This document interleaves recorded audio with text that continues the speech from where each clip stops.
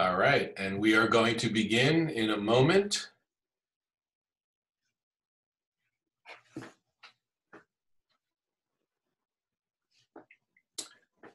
Welcome to the Center for Global Enterprise Global Scholars Expert Connect series. My name is Ira Sager, and I am Vice President of Global Learning Initiatives for the Center for Global Enterprise, or CGE.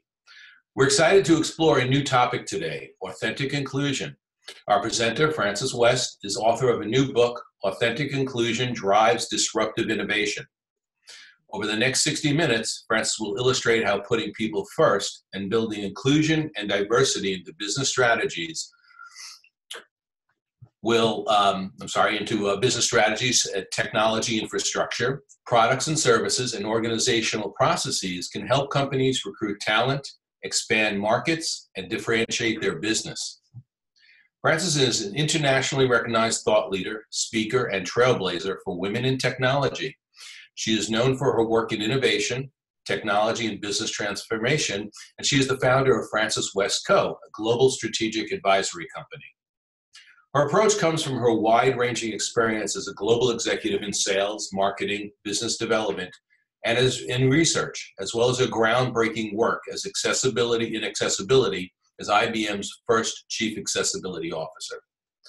But before we begin today's program, a few housekeeping notes, and we always do that for every Global Scholars program.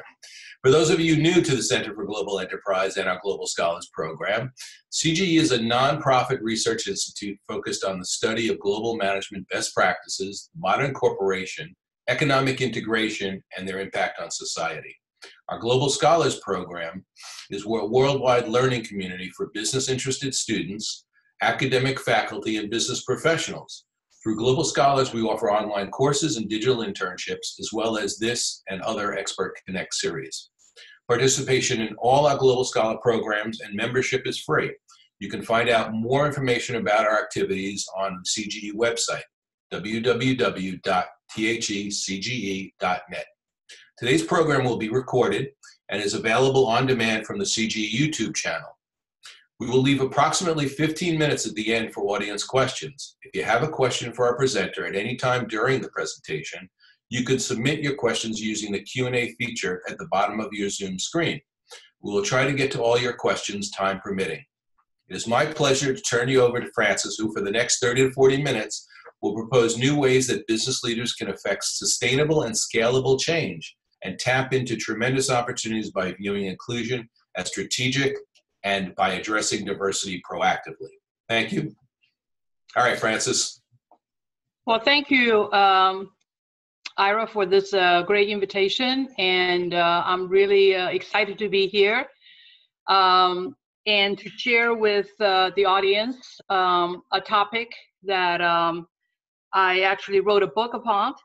Authentic Inclusion Drives Disruptive Innovation. I think everybody knows that today the topic of inclusion is everywhere. And every day when you open the newspaper or the TV network, you hear people talk about inclusion. But my view of, in this case, of authentic inclusion is different somewhat from the quote unquote the current state of a talk. My view of the inclusion in this case is not so much as an HR topic, because usually when we talk about inclusion, people think about talent acquisition. For example, we want to have gender equality, or really make sure that people who are underserved by race, by religion, is included in the society. But my view is that in today's world, it's not just a talent that we need to think about, but also technology. And the second thing about inclusion that in my mind that needs to be talked about is that a lot of time we also pay attention to, like I said, gender, religion, or sexual orientation and background. But very rarely we think about, for example, people with disability or aging as a demographic audience that needs to be thought about.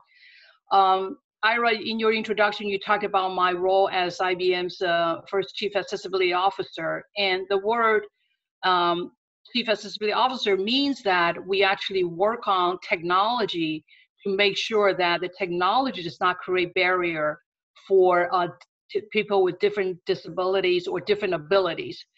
So I feel very strongly that when we talk about inclusion in today's world, we really have to think about technology, and that is truly inclusive of all people beyond gender, race, and all that.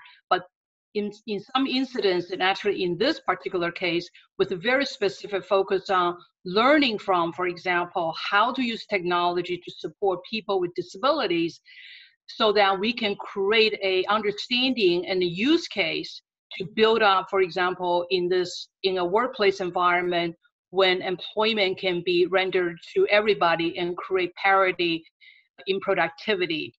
So in this context, I wrote a book about authentic inclusion. It is, like I mentioned, it's really focusing on inclusion in the technology context, but it's also is very much an organization transformation topic. I feel that in today's world, if we're talking about inclusion in a real sense, then we really have to think about the economic impact of inclusion. And the best thing we can do for any demographic or constituency, I call it, is to make sure that he, she, or the person with disability or with aging abilities actually have equal access to employment opportunities. So if you read the definition, which is on the slide, it says the institutional insight that human diversity is at the core of disruptive innovation. It calls for holistic actions across all parts of an institution to respect an individual's human's ability to make a difference, not in spite of, but because of their difference. And by putting human first, prosperity can have longevity because principle, purpose, and profit are harmoniously aligned. So the key word in this definition is, like I said, is that the human diversity is really at the core, especially in the innovation that we're talking about, not just today, but tomorrow. And I would take the audience through why I feel so strongly that inclusion has to be the base for our current and future innovation, because it has significant impact on future work, future society, and future humanity. So why do I think that inclusion, or want to move inclusion from a more of an HR perspective into a business imperative? There are actually many drivers, global drivers, causing the rethinking of inclusion from HR to business. One of the major trends that's happening is demographic. For the audience on this webcast, I don't know whether you know, but according to the United Nations studies, 15% of our population has some kind of disabilities. So that translates to about 1.2 to 1.5 billion people on the planet Earth, which is about the equivalent size of the market of China. Everybody, of course, look to China to have, to expand their business and growth. But you think about it, there's 1.5 billion people naturally born with some kind of disabilities. And then about 60 to 70% of us, most likely in your lifetime, will encounter either accident, in some unfortunate cases, war, that will create disability as well. And then on top of that, you have aging population. When you age, you're naturally going to acquire disabilities, and therefore your ability to, for example, function is going to be different. And in this case, technology can provide a tremendous augmentation or assistance to people with different abilities to fully participate in the economic independence. So this is one big reason why, inclusion, I mentioned earlier, has to think about not just the person side, the human side, but also the technology side. Another major factor is the legislation. United States government actually is a leader in this area, in that back in the 1970s, United States signed the American Disability Act, which really dictate that as a country, we want to make sure that the society and the workplace and business is as inclusive as possible. So when it started out to be a very much a physical kind of a focus, so for example, we all benefited from the ramp, to a building and elevators and all that. Those are all direct results of American Disability Act. But now that kind of a thinking is applying to the digital side as well. So digital inclusion, meaning making sure that your technology infrastructure or internet infrastructure, your web, your mobile, your IoT, your cloud, is as accessible to all citizens is becoming a very key focus of all governments. Leading again with the United States government, now we have, for example, the procurement law such as Section 508, meaning that if you are a startup or enterprise want to deliver your services to the federal government, you have to declare whether your product and services is as accessible as possible. And the European Union, for example, this year just passed the European Accessibility Act.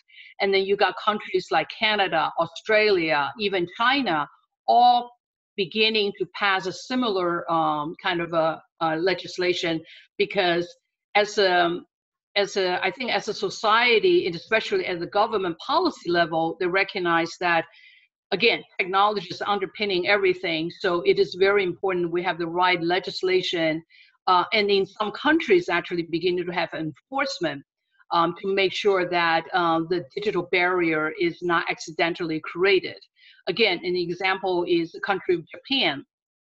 In the past, that the Japan government has dictated that you need to make your product and services as accessible, but some companies chose to just pay the fine if you but because sometimes it's maybe a little easier, cost of doing business. But about a couple years ago, the Japanese government had decided, no, we're not taking fines because that's too easy, to get out. We want to see real hiring quotas and being really exercised. And by the way, the U.S. Has a Section 504 law on the federal contractor to, in this case, to say that there should be a aspiring goal of 7.5% of the employee base should be people with disabilities. So these are just a data point of indicator that that there are about 177 countries around the world now have signed the UN Convention on the Rights of People with Disabilities. So what that means is this 177 countries over the next year or decade is going to begin to institute policies and legislations that will really monitor, in some cases really enforce, that digital inclusion is really in place. So as a business, as all of us are out there, thinking about today, but certainly plan for tomorrow, then this topic of digital inclusion or authentic inclusion has to be top of mind. And another point is the social expectation. I think everybody recognizes that as a society, we are really actually, it's a good thing that everybody is beginning to rise to the point where we want equality, and not just in word, but in deed, in action, right? When there's a disparity in equality, then you hear the voice coming out loud and clear. And social media can certainly create a channel for communicating the content. So if you're, again, as a business, it's very important, your brand reputation, your brand equity has to be mindful that you are there to serve. I always, when I talk to my customer, I always say, are you serving the little c customer, or are you serving the big C? Because every customer or every business owner or executive will say, we want our customer or our employee to be, satisfied or happy with our services. But if you truly believe that's the intent, then you have to think about that every one of us is very different and that have different wants and needs. And in this case, you really need to leverage technology to, to support the quote unquote, the personalized services and expectation of the individuals. And which leads to the last point on the global drivers is on technology. We, in the past 20 or 30 years, we have seen a significant shift of technology from what I call the back office, a system kind of optimization model, which is where I started with IBM, back in the late 70s and early 80s, that we sell mainframe computers that drives processing in the back end, like, for example, banking, a check processing system. But now technology has evolved, to the front end, in that everybody's carrying technology, for example, on their iPhone in your pocket, right? So the technology now is moving to what we call the personalized experience era, that everybody wants everything to be individualized or personalized. So again, if you talk about personalization with technology, then one has to think about human difference in humans and different of abilities. And again, and that's why I feel that, putting human first back in this kind of inclusion or technology discussion is a must do. And I mentioned earlier that the technology is moving very quickly to in a world where everything is personalized. And therefore, if you are either a startup or you are a established Fortune 500 companies, you really have to think about, how do you service this very diverse, what I call the market of one now. In the old days, if you study marketing, people will say, let's do a segmentation, right? We have the baby boomers, we have the millennials, we have the Gen X, Gen Y. It usually is in these kind of a category, and then you design your marketing campaign, your product services to that segment. But we're moving to what I call market of one. In other words, very targeted selling. I mean, Amazon certainly has, kind of perfected or led in that revolution, is that, they customize based on the data analytic as to what you want, right? Or suggest what you perhaps need to read or need to buy. And one can see very quickly we're going to evolve to a world of technology where everybody will want not just the content or the knowledge, but also the experience of the product to be highly personalized. So if you're going to address that kind of personalization, then the business executives and also along with academia really have to have a very strong awareness that we have to really teach ourselves and also our institution to really authentically, respect not just diversity as a kind of a slogan, but really understand why diversity, how to leverage diversity in a quote unquote action state, so that it really helps to drive the innovation. Because without kind of diversity point of view, you will not be able to have the kind of innovation that really address the market of one phenomenon. So based on this kind of overarching drivers and also perspective on diversity, I spent a lot of time thinking about what the technology future should look like, right? Again, like Ira mentioned, I worked in IBM research for over a decade, and so really had an opportunity to work with the brightest and the sharpest, scientists and the researchers, and also now working as strategy advisory companies. I spend a lot of time in the in the Silicon Valley with the startups and also with think tanks. And again, coming back is that we are definitely seeing a movement to put human back in the center, and that because the technology is becoming such way that the technology is becoming more human. And if the technology is becoming more human, then human has to become even more human, in that we have to really understand what is the essence of the humanity, and that using that knowledge to create the next generation of a society, next generation work. And there are already a lot of work of the future studies coming out through McKinsey, through Ernst and EY, and many of them talked about in the future the job is going to change, very quickly. But some of the what they call the soft skills, which is really the human skills, right? Empathy or creativities, things like hard to put in the box, but we all know is very essential. So as we move along, the technology design or technology development or deployment or testing, the entire process, we have to think about how do we actually put human back in to make sure that it doesn't either derail and just thinking like a machine, or actually inadvertently creating bias. Another point that I think that we really should really kind of spend time thinking over and also take action is that if you think about the technology, especially like internet, the original intent of the internet is to create democracy, right? Everybody have access to information.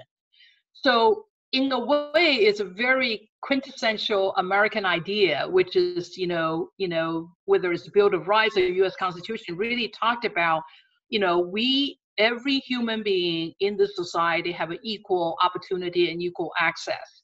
So I think for the companies, especially U.S., companies, or even in this case, companies around the world who really strive for the equality and quote unquote the democracy in human kind of a participation, then we have to think about the technology by designing human, by having human first kind of a thinking, that we really create a technology for all the people and by all the people.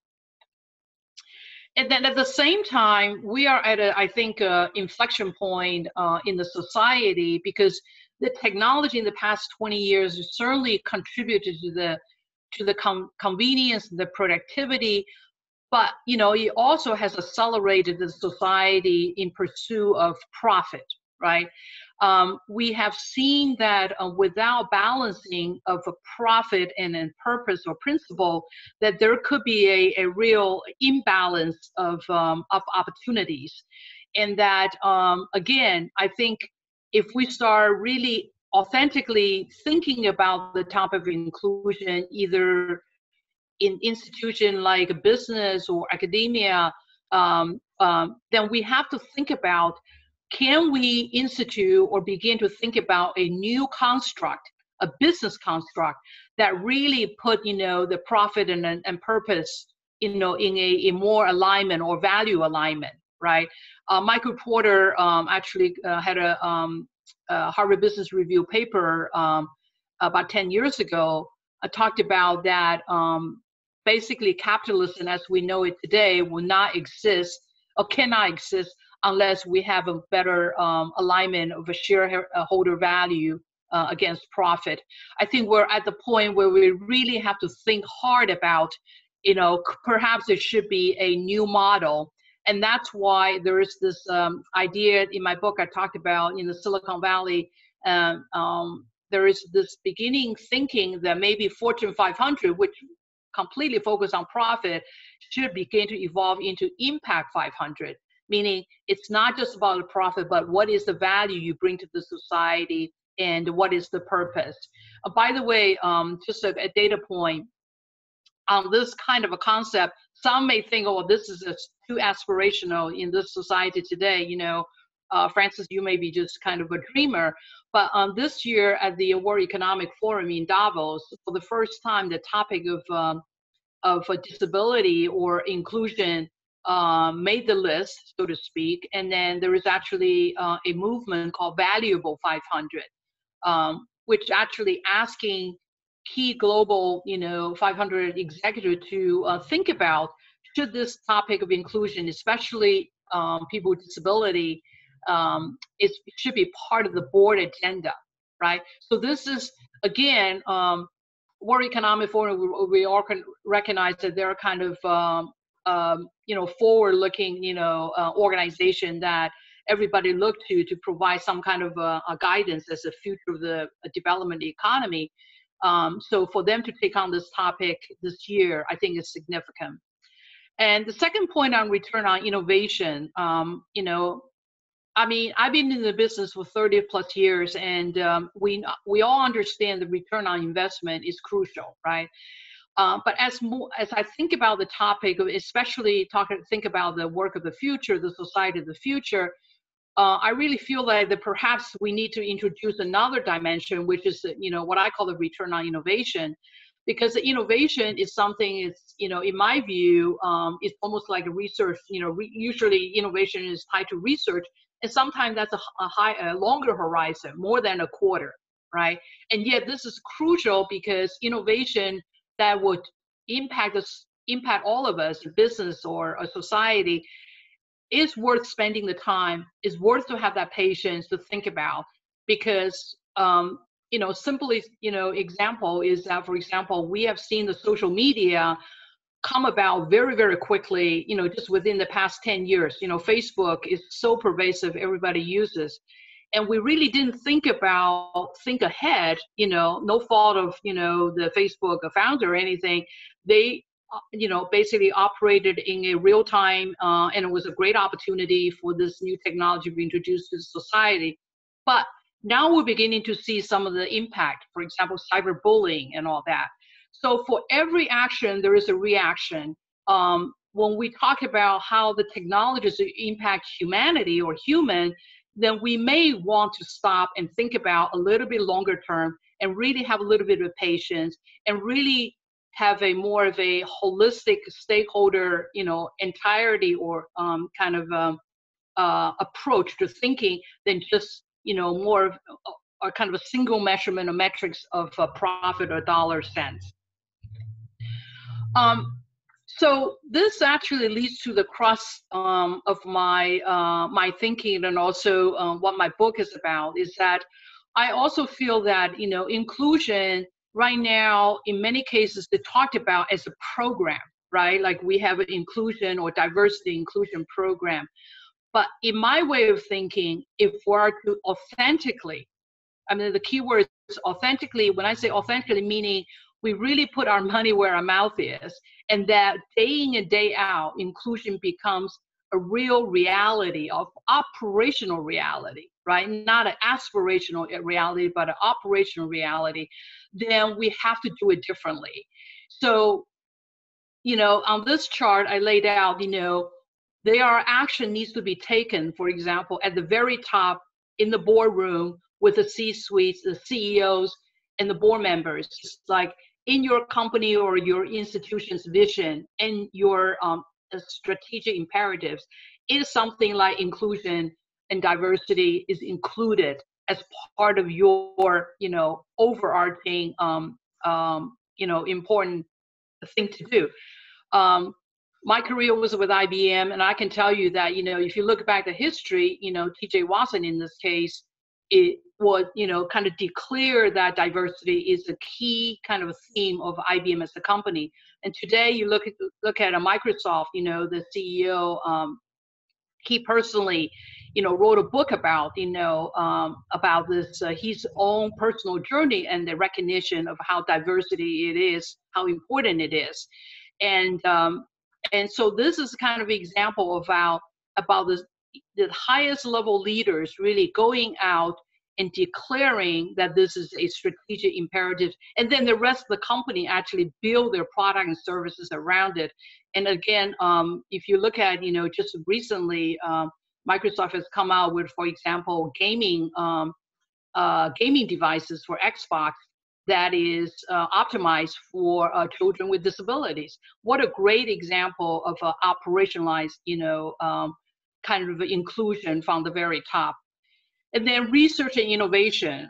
This is an area that, you know, we all have to be very conscious about inclusion. I mean, there are definitely a lot of talk, for example, about artificial intelligence, AI fairness, unconscious bias. My hope is that, you know, there are a lot of conferences and seminars in this kind of topic.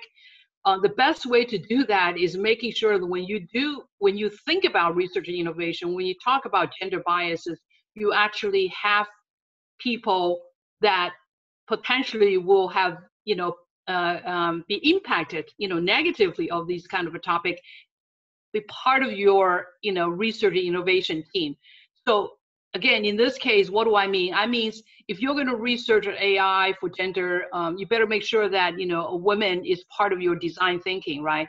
Same thing with this technology. If you really want to have inclusion, then make sure you, for example, have, people who are blind or deaf, or cognitive challenge with autism as part of a research and innovation team. Don't involve them only as a user, for example, as a testing, but you really engage them at the very front end. Same thing with the product design and development. Again, this is when you really operationalize your inclusion, right? I mean, there are steps that could be taken, especially on the design side, that could be very easily implemented. But if it's not thought ahead of time, it could create real downstream problem. Some of you probably noticed my chart is very simple, basically, text and with no picture. Why am I doing that? Because if there is a blind person is on this webinar, and it makes it very easy to switch from text to speech for him or her to follow along. But if I use a lot of pictures, for those of you who can see the pictures, you will get the context. But then for people who are low vision or who are blind, they were lost out. So, and also you can see that the text font size is quite large. And it's not necessary for blind, it's for myself. I don't know, Ira, whether you agree or not, but the font size as you get older, matters. Oh, I appreciate it. Thank you. Not to call you out about your aging challenge, but this is a great example of how when you design for example, with accessibility in mind, you actually benefit everything. I always say mobile device like iPhone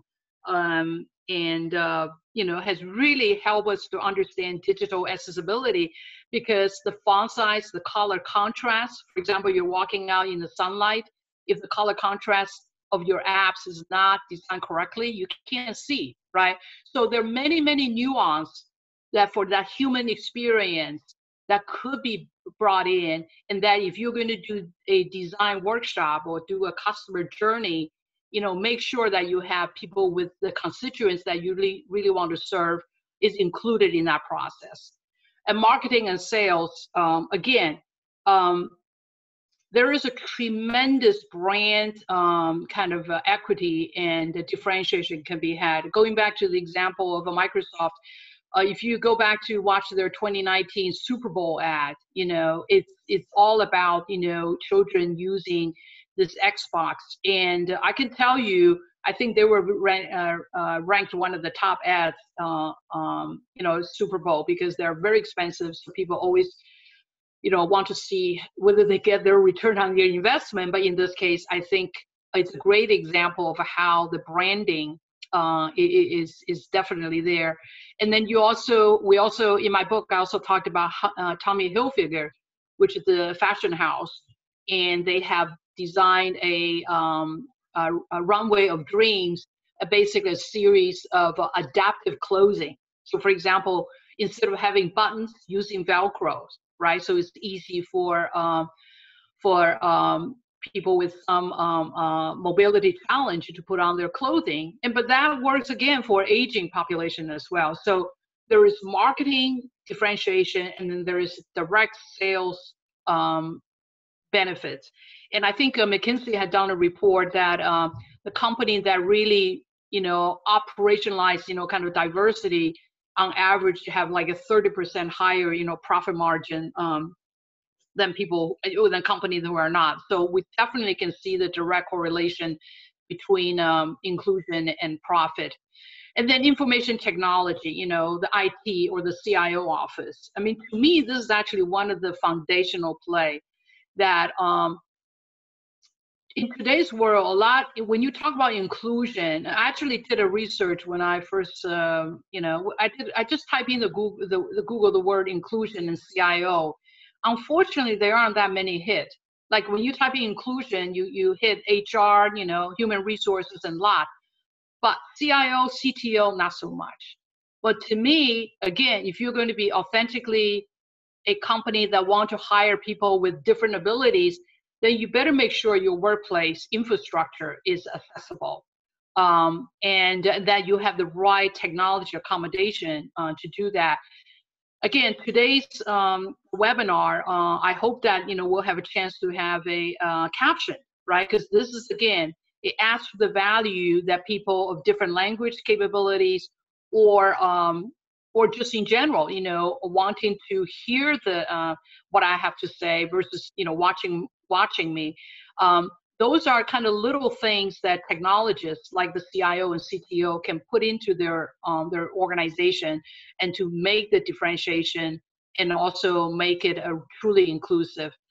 Last but not the least, the HR organization or legal, legal in the sense that, and they are, like I mentioned earlier, there are laws on the books, and you actually don't want to be sued, for example, for creating digital barriers. The famous case of a Target back in, I think, 2006, was that a Berkeley student who's blind would like to do online shopping through Target as the school year was about to begin, and the Target website was not accessible. So in the end, they settled the case, but that became like a landmark case, because the debate was that with ADA or American Disability Act declaration, is internet a marketplace, right? So the debate between the defense and the plaintiff is that, okay, ADA's declaration only applied to physical building, and here we are talking about a virtual access, so therefore should not apply. But in this case, the judge in California upheld the lawsuit and say no, internet is a marketplace, and therefore the same kind of thinking should apply. So again, working with HR and the corporate functions, but the key point on this is that we really, in order to be authentically inclusive, it has to be a holistic 360-degree operation to make a play, to make it real. Now, so the inclusion topic, again, in many cases is about one constituency, whether it's, in this case, it could be women's group or different religious background group, or in my most kind of the place where I spend most of the time, and people with disability, talk about inclusion. But fundamentally, each individual had the responsibility and has the opportunity to be inclusive, right? I mean, in other words, the individual have to take action to reach out. In my case, as a first generation, non-English speaking, female in technology, in my early 20s, I was actually working in Michigan, in middle state of Michigan. And frankly, at that time, it was completely all white male, right? And it was upon me to really, do my due diligence and do my work to really reach out to connect with my customer base. And in return, we created, kind of a very, prosperous, a win-win relationship. So I think the responsibility of inclusion actually start with the individual, but then in an organization context, which is what I'm talking about, authentic inclusion, as line managers, you actually have very important roles, because your hiring decision can create diversity or not, right? And I always jokingly said that, because LinkedIn, for example, sends you all kinds of job posting or examples and all that. Every time when I hear the word cultural fit, I just shudder a little bit, because cultural fit means that you're looking for people that fits your culture, but by definition, potentially you're excluding people with a different point of view. So I think the line manager actually holds a lot of key to making sure that the organization is truly diverse or not. And then the executives, right? You actually own the resources, you own the money, frankly, and people. So again, going back to my earlier chart, is this part of your organization imperative or strategic imperative? It is very important. Again, there was a research done that in today's world, it talked about changing kind of a social expectation. Deloitte did a research, and they actually found that 39%, close to 40% of a millennial or younger generation say that they will leave an organization if they feel that they are not really truly inclusive in their value, in their leadership. So that's 40%. So the retention of talent could be a big issue if you're at the executive level is not, talk the talk. You can talk the talk, but you got to walk the talk. And finally, last but not the least, is organization. There has to be governance and policies and also measurement metrics put in place because, like I mentioned, I really believe inclusion should be viewed as a business imperative. And every business imperative, cannot succeed or cannot sustain and cannot scale unless you have metrics. So organization, policies, and governance is just as important because that creates the framework for sustainability. So my bottom line kind of a thinking and also the message to customers that I advise is that you really, if you want sustained profitability, then you really have to, in this world, especially going forward,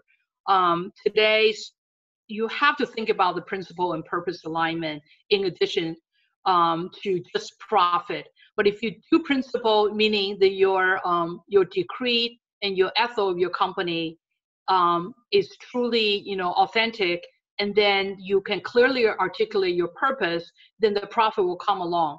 Again, Steve Jobs gave a very good speech at MIT's graduation in 2017. He talked about he actually was kind of a bit of a wandering soul until he ended up in Apple. Not Steve Jobs, I'm saying Tim Cook. I'm sorry, Tim Cook. Tim Cook, until he went into Apple and then he found purpose, in the sense that, in this case, Apple's kind of whole goal is to make the technology simple and easy to use by everybody, and how that really motivated him to continue to transform the company and drive himself, to the next height.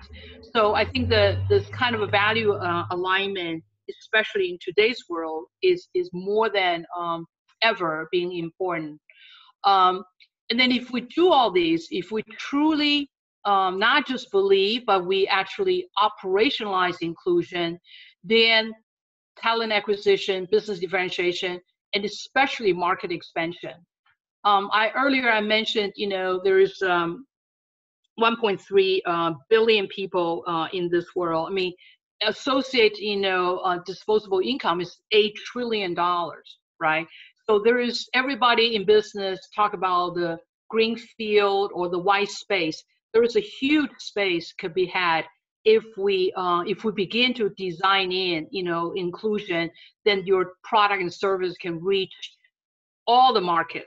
And again, I would give you one last example, like country of China is actually taking, for example, the digital inclusion very seriously. Now, they don't have American Disability Act, right? But they realize that one of their financial company, Ant Financial, which is a mobile payment system, when they came out with a mobile app, it was not accessible to a blind consumers.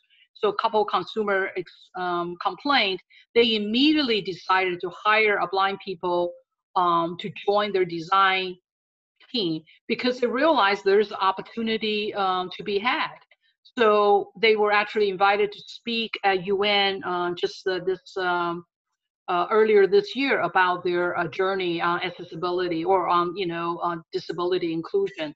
So this phenomenon is not a theoretical or feel-good kind of a charity, philanthropy kind of a topic, which, by the way, a lot of times when you talk about accessibility or disability, people immediately like, oh yes, I will donate.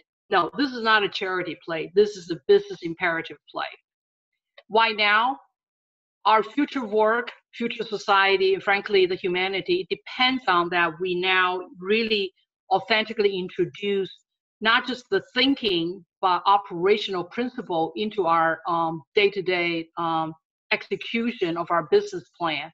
And it's only, in my view, way of thinking is that if we have that kind of alignment of putting human back as a human first, that we can truly affect the society at large, and that making sure the next generation of technology, whether it's Internet of Things, especially artificial intelligence or VR, AR, all have a people as the center of the purpose of the technology. So my last chart is that people say, well, why do you feel so strongly about this topic? And like I mentioned, I hope that people realize that in my case, I had a very good career in IBM, but my last job as a chief accessibility officer was the most fulfilling job. And I decided to major on this. So I put the money where my mouth is. Basically, I bet my own career on it. And they all come back to, I think going back to way back when I was growing up in Taiwan, as a Chinese student, we were taught this Confucius idea of the Great Way. The Great Way means that it's a society where there's actually a place for everyone. So in a way, it is a inclusion of all kind of a thinking that kind of is part of my being, because I'm talking about human first topic, and it is my hope that through my years of working and now have opportunity to provide speaking and also engagement opportunity like this, that the digital promise can be delivered to all people around the world. So with that, I think we have about 15 minutes left. I'm going to turn the podium back to Ira. Thank you, Francis, and great conversation. I want to remind people before we get into the questions that if you do have a question, you want to submit it right now. Use the Q&A feature or the chat box, whichever one is more comfortable. And we will start with a question from another Francis who wants to know, and I guess her question is, we know that serving poor people is always expensive for businesses, which most times forces many to create a niche or focus on markets with capacity to pay. How can this be addressed when developing an inclusive innovation? Well, I think the cost of serving can come down. Again, if you look at the common needs and wants of the people, right?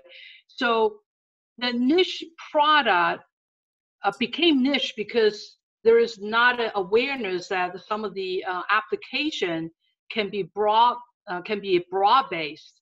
And this is an example, in the accessibility world, a lot of time we heard about the curb cut, right?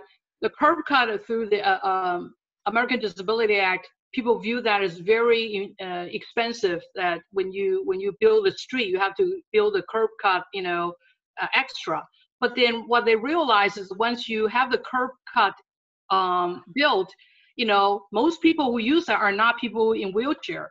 It's a bicyclist, right? Or people with a stroller, or business people lugging their luggage, in New York City, right? So again, I think part of it is really having the foresight to recognize that every time when you say, well, it's expensive, are you looking at the solution broadly enough? Are you bringing other people to actually help you think the application of that product or services and how it can be universally applied?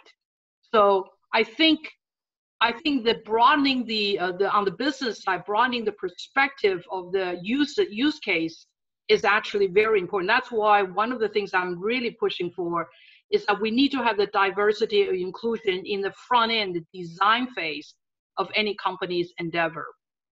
Because otherwise, you pigeonhole yourself into a thinking very narrowly, and therefore, by definition, the cost of goods is going to be high.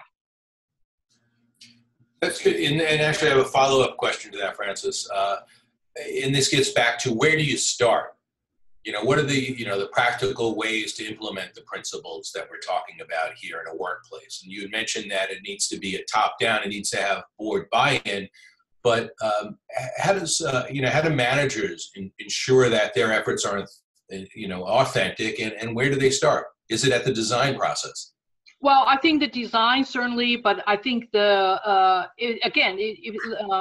really, I believe that you kind of have to lead by example, right?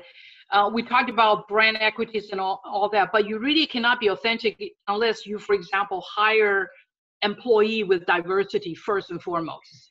So a logical space to really operationalize it, frankly, is your technology infrastructure, your workplace technology. So that definition actually, that responsibility actually usually is associated with a CIO or as a CTO, right?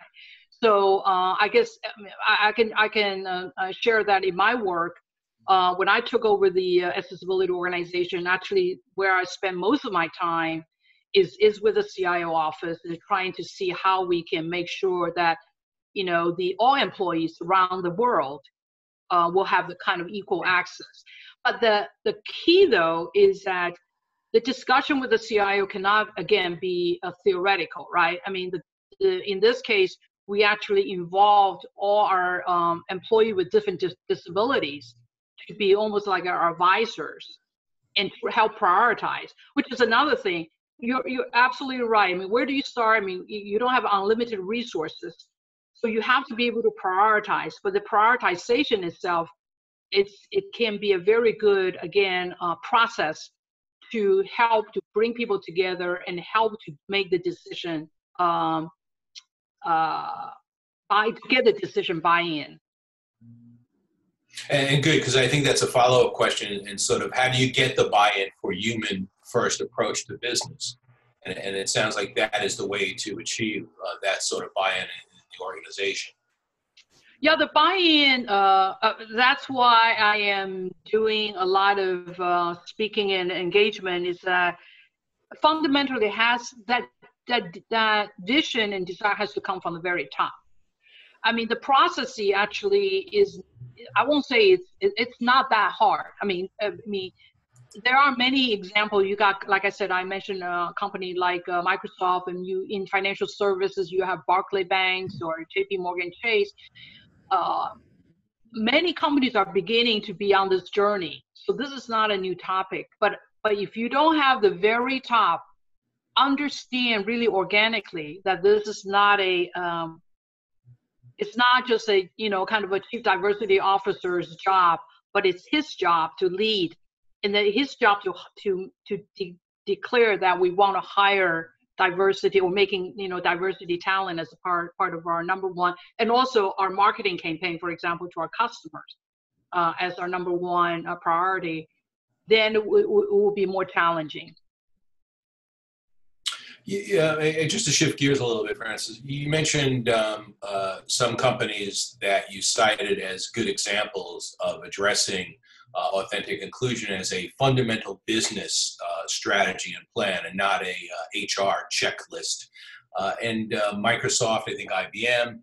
I'm just wondering if you have other companies that you would cite also. And you mentioned, of course, what China is doing. But I think for the audience, if they could relate and touch, I think it's easier if you could cite some other examples of companies or products and services where you see that happening in the marketplace. Well, I think, again, I mentioned IBM and Microsoft. These are like a super large companies, right? But then they are actually emerging companies, small startups, right? AIRA, AIRA, check them out, AIRA.io. They have gotten, more recognition in the past year or two than anybody else. It's a startup company based in San Diego. I'm very actually honored to be an advisor to that company, but they created a wearable device, a kind of a Google Glass equivalent, to help people navigate the world, low vision and blind people to navigate the world. using wireless technology, using what they call the agent-based system. So basically, a person will be in a foreign places, through the video feed, an agent will come on and will speak, through the Bluetooth to the person and navigate, around. And it's a great way of using, cloud technology, artificial intelligence, wearable, you name it. And they are getting all kinds of recognition. So this is an example of how innovation that matters, right? And then you have other company like, like for example, in New York City, you have a studio analogous is a branding company. And now it's beginning to really focus on inclusive branding, right? Because the CEO, they recognize that this is an area that, is not going to go away. So I think for large companies, even for startup companies, this kind of a human-centered thinking and design is beginning to bubble up, all around. So I think for the audience, if you just begin to Google or just to check on this topic, you will see that there's a lot of best practices, and there's conferences coming up. This year's South by Southwest. Check out South by Southwest 2019. There's a whole accessibility and inclusion track, and you will see, all the way from accessible city to, a blind chef, how she does cooking. There's many variety of companies are beginning to, come into this space. Good. And I think we have time for one more question. And I'm going to go back to what you said about your first job with IBM. And I guess it was a System 370 mainframe back in the day, and you were working in Michigan. And You're dating me. And you had to connect with the classic white male environment in IT at the time. Thankfully, things have changed. But I'm curious for the audience, how did you connect with what I assume would be so different, such different backgrounds? Right. So yeah, it was in, so my office was in Grand Rapids, Michigan, but all my accounts were in Muskegon, Michigan, and a town near the Great Lakes region. And all my accounts were manufacturing, hardcore manufacturing accounts. Like Teledyne Continental, they build tank engines. So I will walk down the shop floor. I mean, back then, IBMers, at least women, you wear dresses, you wear skirts, you never wear pants. There's no pantsuit nation, even 25 degrees below zero in dead of winter Michigan, you wear skirts and you walk through the shop floor. And I remember, and I was, in my 20s, how do you even engage? So I did some study and I realized that a lot of my customers, actually in Michigan in the wintertime, what do? There's nothing much you can do except ice fishing, right? So I read up a little bit about ice fishing. By the way, I grew up in Taipei, in Hong Kong, which is like a metropolitan area like New York City. I've never camped, never fished in my life. But I always start my conversation asking my customer, how's the ice fishing going? How do you do that? And, and of course, always bring a big smile on their face, and they will spend, half the time telling me about their fishing experience. And that's how I connected we connected as a human base. And then I start to tell them that they need to upgrade their, System 370, 145 computer from 500 megabytes to, whatever, the mainframe storage. So I think connecting at the human first level is really the key for me, at least, to break down a lot of those barriers. But I would still say that those experience back in Michigan days really taught me a lot about personally how to operationalize inclusion. That's great. So you never went ice fishing, I take it? No. Oh, but I do get the benefit of that. I mean, toward the end, every season I will get smoked steelheads or, different kind of fish from my customers. That's great. And Francis, I want to thank you for a great session and actually sharing your experience. And I think our attendees have learned a lot. I want to hold up a copy of your book and tell people that if they're interested, it's available online and through your website, and also obviously through Amazon. And I recommend it heartily. Again, thank you for your time, and I think helping our audience to understand this topic, and I think find ways to include a much broader audience in the development of their work. Thank you for inviting me. And thank you to everyone for attending. Bye-bye. Bye-bye.